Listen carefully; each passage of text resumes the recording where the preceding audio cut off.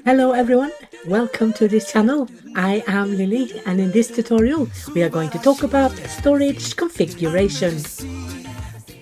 The configuration system is in place for us players to decide what can and cannot be taken out from any storage option. All storage areas and facilities have this option, and it is a much needed feature for when we need to save seeds for planting in the Neolithic timeline. One arrow through the square means you can store but not take out.